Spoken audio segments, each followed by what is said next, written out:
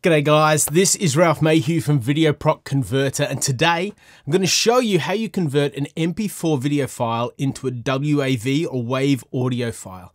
If you love what we do, please consider subscribing just to help us grow. We'd really appreciate that. So let me just explain a little bit about the file formats and why WAV files are epic.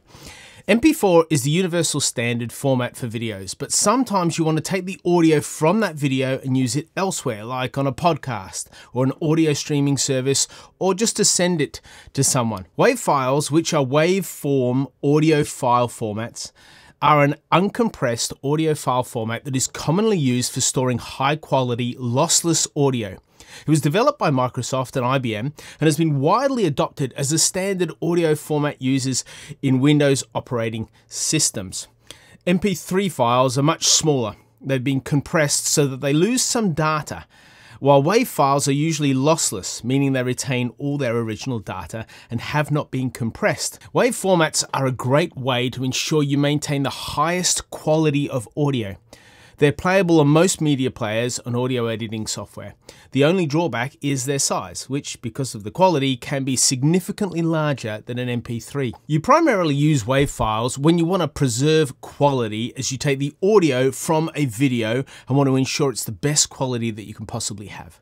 So if you're enjoying this video so far, it's been helpful, please give us the thumbs up, consider subscribing, and let me show you just how easy this is. Let's start by opening up the video menu on VideoProc Converter. Now import the MP4 video you wish to import by dragging and dropping.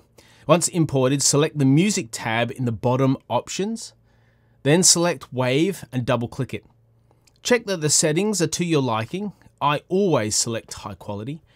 Press done to affirm these changes, and then make sure high quality engine is selected and that your output folder is the one that you want. All that's left to do is press run to export it. Here's the final product, and I'll jump between the MP4 audio and the WAV audio so you can see that the quality recording has been retained and is amazing on this instructional video that I've created.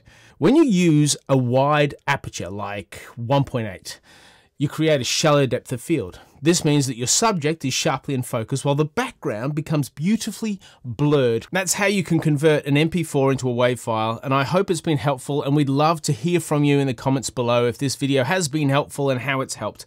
Please like it, share it, and if you love what we do, please consider subscribing to help us grow. Thanks so much for watching, and we'll see you in the next video. Bye.